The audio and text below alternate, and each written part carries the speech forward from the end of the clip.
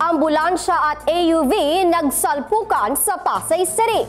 6 na sugatan sa salpukan ng isang ambulansya at isang AUV sa flyover sa Ross Boulevard, Pasay City.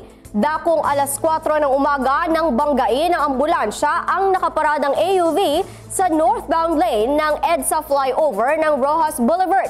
Sumalpok naman sa poste ang AUV na may kargang mga pagkain at isda at biyaheng Bulacan. Ayon sa driver nito na si Benjamin Bardahe, nakabukas naman ang warning device ng sasakyan dahil nagpapalit siya ng gulong matapos maflatan ang sasakyan. Depensa naman ng driver ng ambulansya na si Rusty Mendoza, nakita niya lang ang warning device nang malapit na ito dahil madilim at walang ilaw ang poste.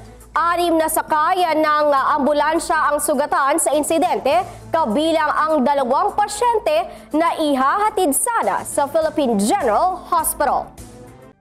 Para sa mas marami pang news update here and abroad, i-like, i-share at mag-comment sa DZRH News Television para lagi kang updated.